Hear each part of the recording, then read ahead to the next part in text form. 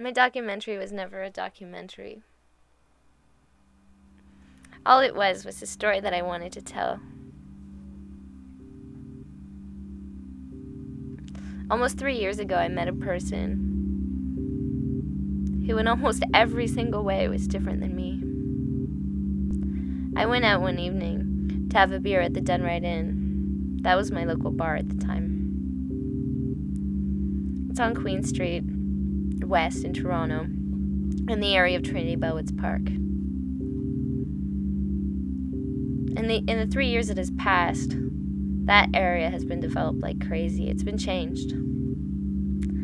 The man that I met that night was not, however, a part of this development. He was and is different than anyone that I expected to have a beer with. To me, that night, he seemed like a work of fiction. He is a character now, and his name is Mad Dog. He is the actor in what you're currently watching. You're watching us on the night we first met. He's 56 years old, or so he tells me. And he talks to me about Toronto in the late 1960s, when he was cool, when he was around the same age as me. And the important fact is that he still feels as if he is the same age. He tells me that he used to ride around on a motorcycle and cause shit when he was young. I sense bitterness in his voice. And I notice that he's talking about the past like it was the very recent. And I think to myself, this man seems as though he hasn't really lived since then. Mad Dog begins telling me things that are more personal than things that are usually shared with a complete stranger. He tells me he has a younger sister, and they're both from the East Coast originally, but moved to Toronto in their late teens. Then he said that when he did his time, it was on the East Coast. And I asked him what he did his time for. Was it anything interesting? He tells me that I'm about to hear a long story, but he'll give me the short version, because he didn't want to take all night. He told me that the peace and love and all that of the late 60s wasn't really his style. It was more about drinking and drugs and fucking shit up. He tells me that he formed a biker gang and caused lots of trouble. He told me that his sister was into partying up as well. She was getting herself into trouble too. He really wanted to take care of and nurture her. She ended up getting into too much trouble one night.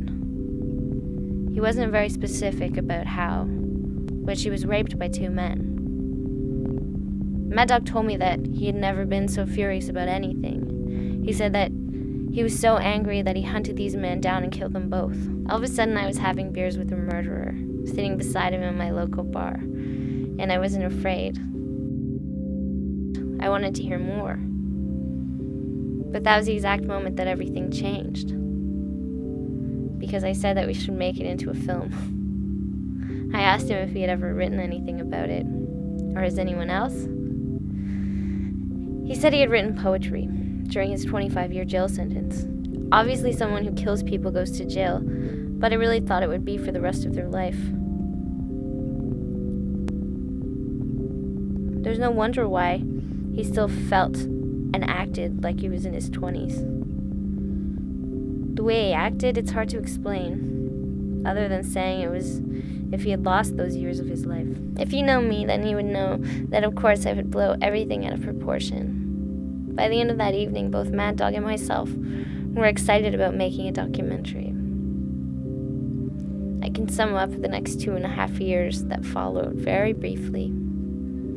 We had many, many meetings where I would talk of completely irrelevant to the story that I wanted to tell in my film. I took notes that somehow were lost in the couple of moves to new apartments that I made during those years. And I became obsessed with Mad Dog telling me the exact word-for-word story that he told me the night we met. It's never gonna happen. He's never gonna tell me what I want to hear. And a couple of weeks ago, the last time I saw him, We were on our 15th scheduled meeting. That was canceled. And then I realized that for the previous 2 months, in all my ridiculous persistence, he had dropped out of documentary land. And I was far too absorbed in my own vision. I finally realized when he told me to my face that he no longer wanted to work with me. Okay, I think I wear blinders sometimes. I will never admit defeat. Not to him, not to anyone. What I do is I go to Texas. Around the same time as the documentary fell apart, the same week, a really close friend of mine named Callie told me about the fact that she was getting paid to pick up some parts from a Mack truck company in Houston. She was taking a trip driving down in a yellow van and driving back in the span of a week. On our journey, Texas bound. Where in Texas are we going? Houston. Houston. I thought it was Austin. No, see, I don't even fucking know. Austin's too far. I wish we were going to Austin. I don't think we have to go to Laredo anymore. Dude, you know what's crazy? So I talked to Swillis too. Yeah. And said, so, you know, what are you doing this weekend? Maybe Suzanne and I'll drop by, you know, yada yada. He's like, are you sure? It's like Mardi Gras weekend. Like, Mardi Gras. We're going to Mardi Gras. I really wanted to get out of here. And I knew that along the road, from Toronto to Houston, there were a few stops that we could make. You see, Callie and I were both part of this internet community on IRC called ASCII-Pron.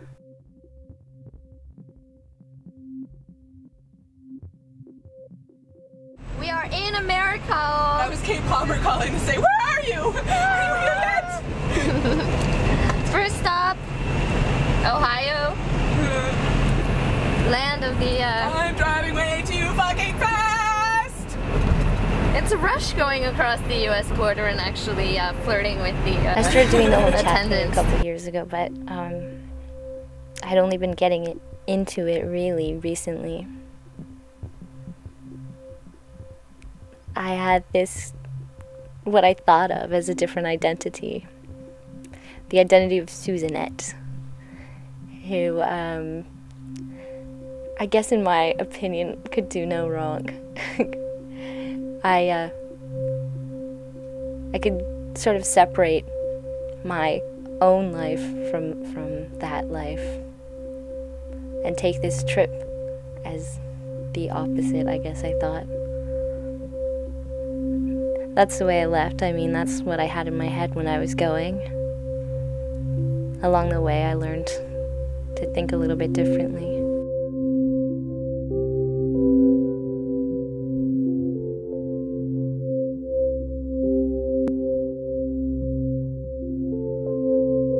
The IRC channel that we're on, ASCII-Pron, was formed by Mr. Bonney and 65535 in 1998. ASCII art is an art form which uses the American Standard Code for information interchange to make art. Characters are crudely organized to form drawings and pictures, and prawn is simply internet slang for porn.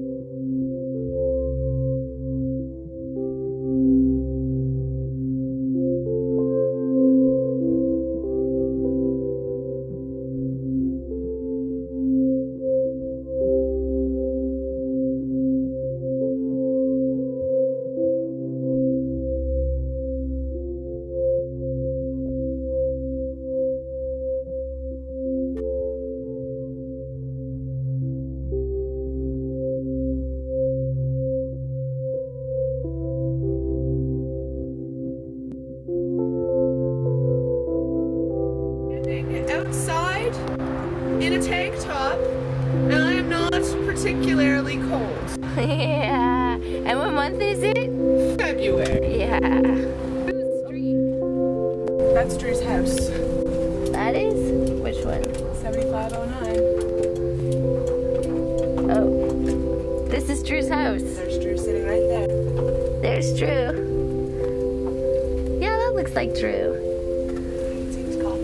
We have a picture of better not Bonnie have it and out. Mr. Bonnie on the dashboard of the car for this trip. When we came back from the trip, we realized that part of the reason that we wanted to meet Drew in Oklahoma was so that we could size him up and see if he was good enough for Bonnie to meet, or sane enough. I met Drew Corlett on IRC when he was 15 years old, back in the downlit days when his nick was Ictobia.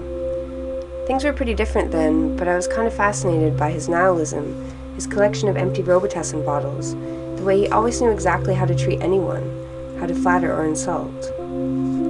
It was a vague thought, but I remember how sad it was that he was so young and far away, in Broken Arrow, Oklahoma, how I would never ever meet him. Over 4 years he never went away. He DCC'd me pictures of himself, his cock, the plants he grew, his house. Somehow during that time I started to answer more of his queries. When I got a cubicle job looking out on a drab green and pink building, I started to rely on him more. He said this was not me. He told me he could make me feel like I was in a dream. When he told me to go masturbate in the bathroom, I did it, and I came out to the office again, nestled in our private joke. I believed him. It wasn't me. He sent me gifts and letters. We started talking on the phone for hours. A lot of the time, he was tripping on mescaline or datura. His duality was the truth, because I feel like there's no truth in me at all. I'm beautiful and radiant, a fat bitch full of shit.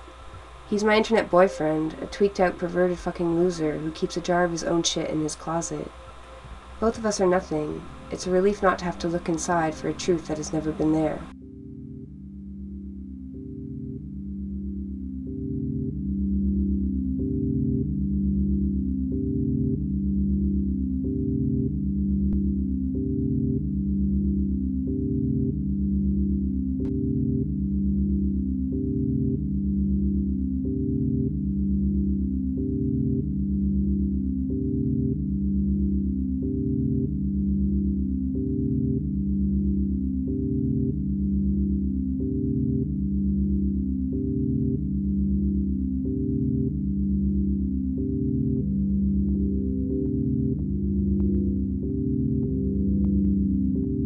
Texas,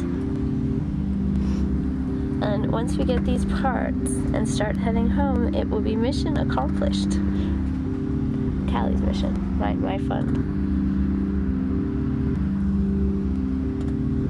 We're in the Mack truck lot. Thank you very much.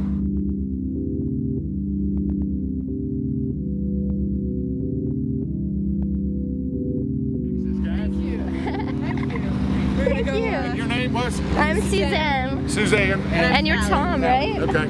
Yeah. Unless you wore someone else's shirt today. Look, Suzanne wore her Mac hat. Oh, you go, girl. Very okay. All right. She's like, we're going down to Mac. Pull out my hat. Whip your hat out. Yeah. So there you go. I'm just a passenger on this trip. I don't have a Mac hat. Here, and this is the hen house. There you go. Oh, Callie. Yeah. Let's see if it. You want one of these? Oh, thank you. Wicked. Thanks so much, Tom. Thanks, Tom. A lot of us from ASCII Prawn are from Toronto and hang out a lot together.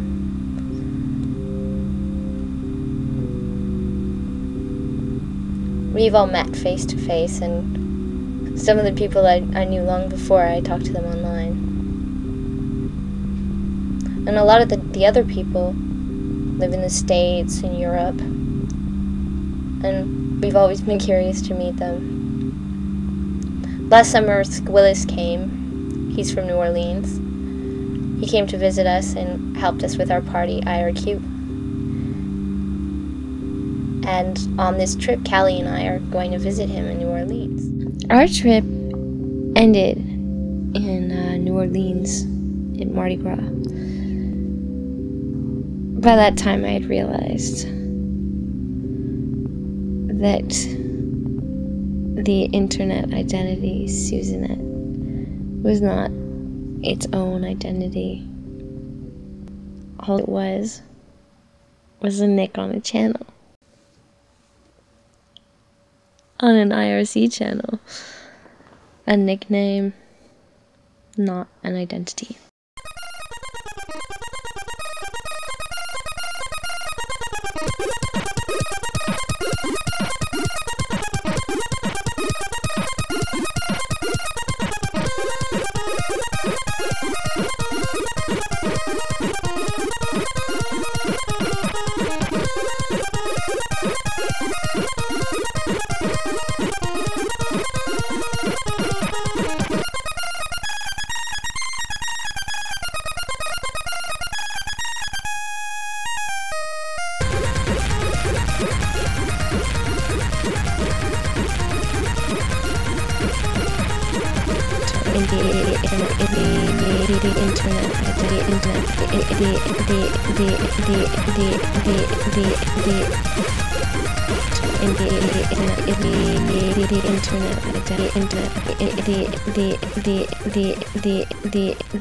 the